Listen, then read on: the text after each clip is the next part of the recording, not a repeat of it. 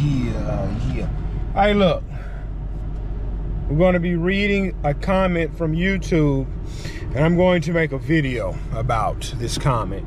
And I'm explaining to you why I do things the way I do them. And I'm explaining why this commenter view me as ignorant and arrogant. As you can see, why my phone look like this? He says, arrogance kills sooner or later.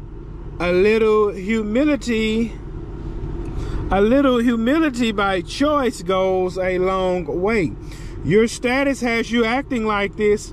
Let something happen and you lose a third of your clients. You will be glad to skip a few weeks and keep someone on the schedule. Times are tight. People are trying to cut back the best way they can without messing people over. Okay, TCBJ6EO. Yeah. TCBJ6EO. He says arrogance kills sooner or later. It's a difference between being arrogant and it's a difference between running a business. I'm out here running a business. I'm not out here for nobody's friendship or friendship cookies or friendship bracelets or Christmas cards. I'm out here to run a profitable business. That's why I'm out here. I left my full-time job with benefits, vacation time, health insurance, and retirement to run my own business. I'm not out here for nothing else but for high profit margins. I'm not out here for nothing else but high profit margins. And I hope when you go look for a job, you go get the job who's paying the most in your field. He also says a little humility by choice go a long way. Yeah, I'm not out here for humility. I'm out here for high profit margins. Your status has you acting like, yeah, my status has me acting like this because, you see, when my business go belly up, who's going to feed my wife and 5 children? So my status have me acting like I need to run a profitable business, then so be it. Let's continue on a little more with what he said. Let something happen and you lose a third of your clients.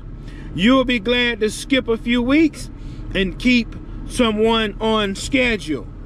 Let something happen and you lose a third of your clients. Well, you see, while I have the majority of my clients, I need to make sure I'm charging premium rates and getting paid on time. Because you see, if I have a client that gets laid off, I fire them. If my client reach out and say, Gibson, I can't pay the lawn bill, I've just been laid off, I'm gonna tell them, Bill, you're fired.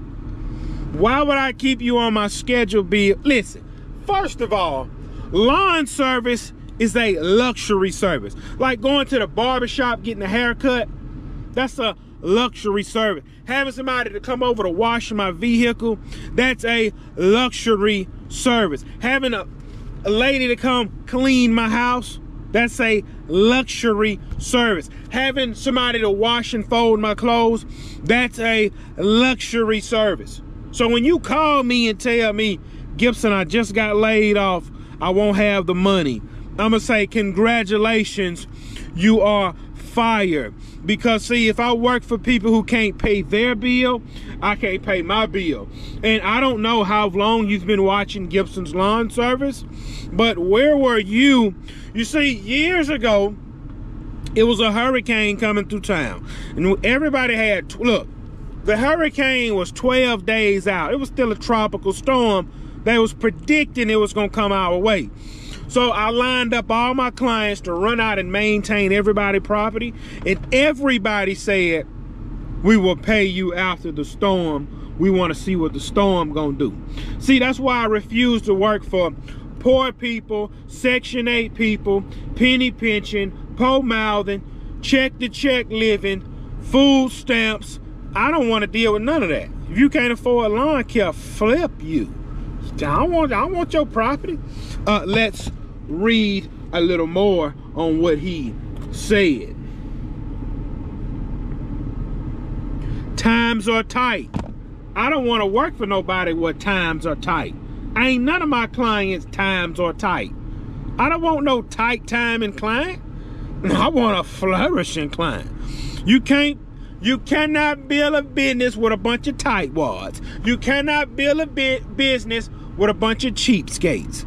I don't work for people like that. Time's tight. I don't give a flip about how tight times is. I'm out here for high profit margins. Yeah. Y'all started business to be friends. Man, time's tight. I'll let you skip a service, Mr. Bill. Bill, get your pole-mouthing, pole-living behind off my schedule. Since you can't afford lawn care, I'm firing you and then I'm blocking your number because I'm out here for high profit margins. Because, Bill, if you can't pay your bill, I can't pay my bills, Bill. I refuse to have 50 clients like you that's penny pinching and your money done got tight. Because soon as stuff hit the fan, Bill, you're going to pay mortgage first, truck note second, lights, water, groceries, and we'll tell the lawn man we'll catch him later. Get your pole-mouthing, pole-living, tightwad having, food stamp grabbing self off of my schedule. Stop trying to mess people over. What the flip, man? I'm not an AC man. I'm not a flipping plumber. I'm not a flipping mechanic. I am a flipping man that's coming to cut the flipping grass. Getting the grass cut is not a flipping necessity. It is a choice not to do it your flipping self. When you buy a house, you either need to set up lawn care or go grab you a 21 flipping Craftsman and push it. One thing I know, you can be dying in the hospital or you can be on vacation. The grass at your house is growing. And me as a lawn guy, I don't give a flip about what you got going on. Pay the flipping bill or find somebody to flip else. My God, that's like that one dude. I cut his property. I said, sir, this is how I operate. All of my clients have to get on a schedule. I will determine if you need weekly service or bi-weekly service. The only thing I ask in return is to be paid when services are done. Sounds like a plan to me, Gibson. Cut the property the first time. He paid. The neighbor come out. I explained to her the same thing. Yes, ma'am, I can maintain your property for $80 a service. Only thing I demand is that you jump on the schedule and please pay the bill after services are rendered. Sound like a plan to me, Gibson. Well, Mr. Bill felt as though on the second cut, he didn't pay. That's all right, some people forget. The third cut, he didn't pay. Mr. Bill, you have not paid your last 2 services. He didn't respond.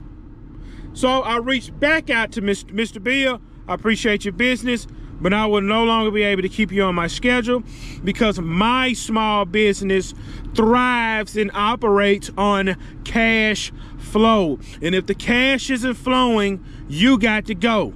This was his response. He said the GD word. He said, God, my son in the hospital. Okay. Did you tell the mortgage company, my son in the hospital, I can't pay you? Because there was a point in time in my life, I was working for cheap, pole-mouthing clients, and I was 2 months behind on my truck note and 2 months behind on my mortgage. And I called my mortgage company and said, listen, I'm in a rough patch. Can y'all give me some grace? They said, Mr. Gibson, the only grace we can give you is 15 days late after the first payment. It is a $50 fee, Mr. Gibson. And when the second month hit and you're 15 days late again, it is a $100 fee. And Mr. Gibson, on day 90, we start the procedure for foreclosure. So we don't push any payments back. We don't deal with forgiveness. This is a bank, Mr. Gibson. You should have thought about that before you signed up for a mortgage. Then I called a place where I financed my truck at. I said, man, is there any way y'all can work with me? They said, Gibson, you are 2 months late. If you don't have payment on day 90, we will send the repo truck out. They don't give a flip, so I ain't give a flip about what he got going on. You telling me your son in the hospital living in a $300,000 house. Not to mention he runs out, buys a brand new truck. Also buys a brand new Harley. But we talking about $80. 80 flipping dollars. So no, I don't have no leniency for tightwads. I don't have no leniency if you get laid off. I don't have no leniency. Look, I guarantee you any kind of money, some of those guys that's on the port striking, they got a lawn guy cutting their yard. If one of our clients was a longshoreman, he said, I'm going on strike. I'm gonna send that invoice. He don't pay that invoice, he fired. I ain't playing this flipping game in 100-degree heat.